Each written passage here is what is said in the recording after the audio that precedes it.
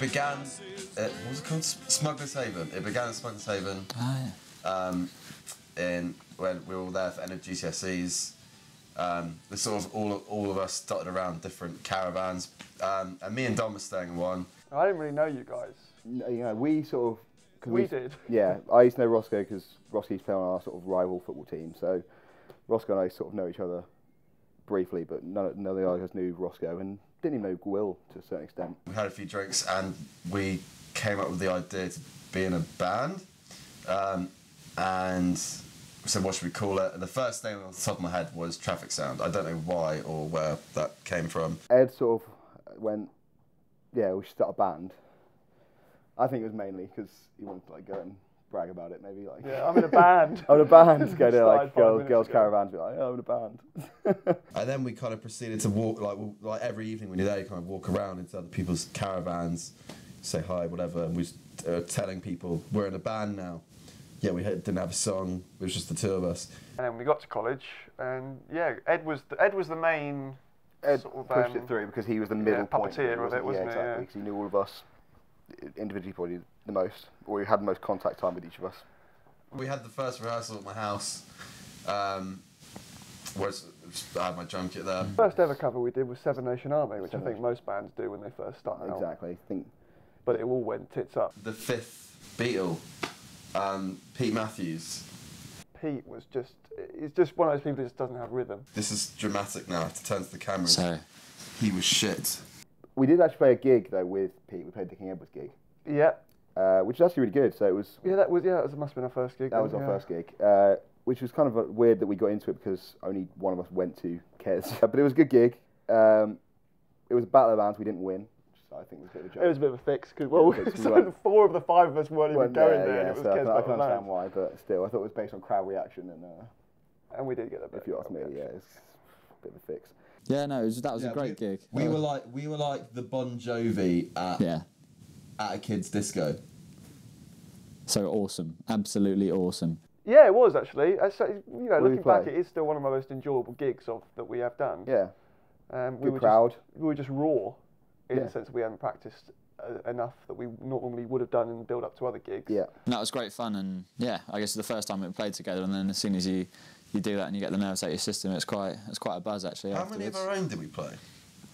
I think it was just I haven't played maybe this Keeper. time. No, Keeper. And Keeper. No, we definitely did maybe this time into Luck Don't Strike Me Twice. Yeah. And what was quite cool about that as well was Roscoe was quite. I guess you've got the footage. Roscoe was quite the front man in that sense, wasn't he? He was like dancing. That's what, we would practice and we're like, God, he's a bit lazy, he's a bit shit. Yeah. And as soon as we do this gig, he's out there like. Yeah. It was good fun, and it sort of pushed on from there. Pete left the band. And then Dom became bass player, and Roscoe picked up the guitar. He could already play, so it was. It was. I'm sorry. It was grand. I mean, like bands don't really have the opportunity to get lucky in that they have someone to support them all the way through. Because I can't actually remember specifically how it came about. I remember we'd made a demo, like a shit first band's demo as they typically are. And Simon overheard and said, "Oh, that's great. Have you guys, got gigs lined up or anything like that, or what are you doing, kind of thing, to progress it?" And we said, "Well, not a lot. We're only at college." And he sort of took it by the reins, took the bull by the horns, and it was just what we needed at the time. And yeah, it was kind of wicked. Like he just gave us this kind of instant support of like sort of what we wanted to do, the direction we wanted to go in. Simon had taken it seriously from day one, Yeah. and that helped as well. He was so helpful with taking us there and making sure we were all organised. Because at the time we were all 18, we didn't care. Well, not that we didn't care, but we were just, in it for the laughs If we kind got of thing. a And he gig, was the one who good. was sort of saying, are you ready? We're going to go there. We're leaving at this time. You've got all the stuff. You've got the everything. Honestly, it was, as you say, invaluable. It was just me and Ed, and like Simon was like, "Look, boys, look what I've got," and obviously he put his hand down his trousers, and we're thinking like, "Whoa, whoa, whoa!" Bottle of vodka straight away. Emailed us all one day just saying, "Have you seen this? Let's put ourselves forward for it." And you didn't have to put anything in to start with, like an actual audio clip. You just sort of turned up on the day. Yeah, exactly. It was at the Princess Hall in Aldershot. Have you seen School of Rock with the Battle of the Bands? It was like that, wasn't it? Oh no, there was the first one. Do you remember, like it was literally like an X Factor. That's what I mean. It was We like had to go in and like you were like waiting in the back, like with your musical instruments, and they were like calling your names out, and it was like traffic sounds were like trembling like shit, weren't we? Like, oh, you go and walk through, you go and you play like 5 seconds. It wasn't. It was literally like 10 seconds of Forever, which is basically instrumental, and then they were like, okay, we've had enough. Yeah, so we did that. We knew we were playing the next round, which was at the Princess Hall. It was a full official gig where you get, I think, 3 minutes, didn't you? You got 3 minutes to do one of your half your own song and half a cover. We did Forever, which is a song Roscoe wrote, and then we did Can't Buy Me Love, or one of the two in a different order. that was all shot. Yeah, and it went really well actually, didn't it? Yep. And we got through to the next stage, which was at Guildhall in Portsmouth. To be fair, we brought like 100 people down, did we? That was the weirdest thing, yeah. We turn up at the stage and just the number of people that were there was like at the front, ready to support us. We actually fully discussed how we're going to get through this round. It became a lot more of an aim to get through this one, not just a little gig just to see how we do. It really became like, let's get through the O2 now. It's only one more round. Let's do it. And then they'll love it and dance about it. Just gonna play the O2 if you like.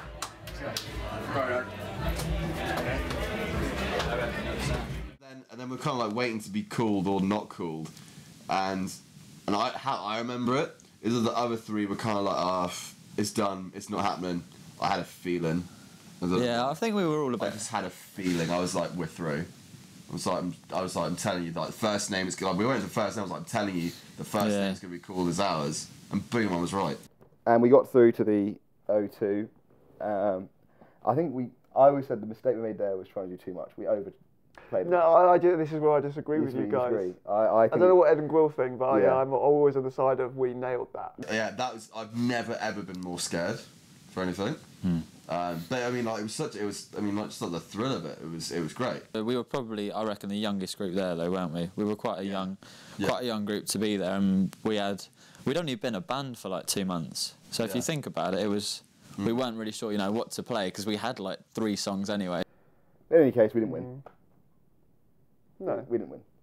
But the band that did win, who knows what they're doing now? Yes, so that was after Live and Unsigned, and we just needed a bit of a new impetus, and we sort of got into a bit of a rut. Traffic Sound for me was like the really early kind of stuff where we were just playing like what we wanted to play. Yeah. Like we played a lot of like songs in like major keys which were quite uplifting and happy, and it was all about girls, when you're at college and that sort of thing. And it was really good fun, and we were literally writing for me anyway, we were just writing for ourselves. We need a rebrand almost. A staple clothing item we all happened to own was a Harrington jacket. The look that we were doing was the black jeans, white shirt, and a Harrington jacket. Exactly. And we thought, oh, well, maybe if we're doing that, then maybe we can incorporate that into our name. And we thought maybe the Harringtons. How we were inspired by the Beatles. The Beatles, like, when you say the word Beatles, before they became famous, you thought like Beatles as like the bug.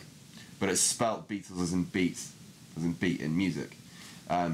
So tone at the end of ours is actually meant to be tone in music. It's not a Harrington, it's a Harrington.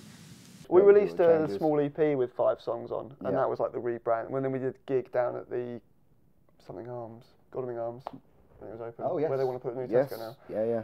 We did a gig there and sold a couple of EPs, which was good. But obviously, it needed the name change. It sounded a lot cooler. But the songs as well were like a lot more modern, weren't they? Like if you look at Harrington's songs, they're like obviously you guys will all know them. But the likes of 16-year-old house party, Lucky Louise, and all these different songs are a lot more like upbeat indie kind of songs that are probably more commercially viable rather than Traffic Sound, which was just like pure what do you want to play. We've done recordings in between us, didn't we? That's what we were probably doing. Not really gigging, we were doing recordings. We've had a few experiences. Some of them weird. The guy with the nails. Oh god, yeah. This man had like these nails. Like they were like to here, weren't they? They were really, really long nails, and that was. And it's weird. And then we did a good recording down in Farncombe. And that was a live recording, so we were all in different rooms, but you could see like there was like a tiny bit of window where like I could see like a corner of Gwill and like maybe like a hair of Roscoe, and because we're all playing at the same time, but you can't see each other. It was really weird. But this guy who did it then, he was the guy with nails and was like. Yeah. Oh, when I was in like a little alleyway, I wasn't even in a booth. And it was really weird. I had to record in the corridor. Yeah, we didn't have to. We just wanted to. Yeah, that was it. Didn't shower that day. I had a massive room. Yeah. Great. But what's great about a professional recording studio is it's nice and it's polished, and if you're in like a room, you've got your headphones on, but you can't hear what everyone's saying. But so I could be going like, that guy didn't know what he was doing recording what, No. the quality of it was It's a bit rubbish. like, But anyway, still, it got us that Amigo, that was it. Yeah. The Amigo competition for the songwriting thing. And that it got was us the that, good and studio. then we won. Yeah, we won these Amigo headphones, which are really cool, and a day in a professional studio. So that was good, and that was our first proper experience of like, you know, setting up. Yeah. You need to be over there because you otherwise Feedback, feedback etc. Yeah, that was a good experience. Yeah. So That was the coolest recording experience ever, easily. This huge room, like huge facilities. This guy knew what he was doing. A lot of bands will record, they'll do the layering of tracks, so they'll record the drum bit down first, and etc., and build up from there. A lot of times we'd like to try and combine bits of it. So yeah, we didn't have the bass and time or the drums, money. we don't have the for time or the money mainly, but also I think it does give you a different, you know, gives you a different sound, sound, a different yeah. sound. So the sound you probably get is probably a bit more cleaner, but sometimes on certain songs, well, I was like, Age, you want it to be a bit rawer. We did a session afterwards where we were mixing, and that was quite interesting because before, in terms of production, we hadn't seen that too much, and it's actually quite. We play really well, obviously, as a group at the same time, and I think we sound best like just playing stuff live, and like that was difficult for us, wasn't it? I guess that was interesting. We are practicing as and when we can on Sunday evenings. It's the most convenient time for all of us, so we practice as we're all free. Then we'll practice. Now, we've all got jobs. We've all got different things we do. It has turned into a bit more of a hobby. It was always a pipe dream, obviously, and it did get quite serious for a while, especially with the live and unsigned thing and sort of getting a bit of recognition. Because you never know whether you really are good. We never set out. I don't think we ever set out to like conquer the world and like be the next Justin Bieber. But it is something that we do because we want to do, and it is fun, and we'll always keep progressing in that sense. Of, Absolutely. It's almost like, if we go emotional, it's almost like traffic sound again, because, you know, we're just playing what we want to play. Yeah. Isn't it? It's literally, you know, we'll play what we want to play. Maybe we should change the name back. Yeah, maybe we should do like Traffic Go Sound back to 2.0. Do this, it'd be good fun, and we get to play music, which we've loved doing. We can be as far apart, or we can be within 5 minutes of one another. Like, it doesn't necessarily change things. That's lovely. Yeah. We're far apart, but our hearts are close. I think we got a great dynamic in terms of we have a laugh, everyone gets. So we've all got like little personas that different people attribute to each other.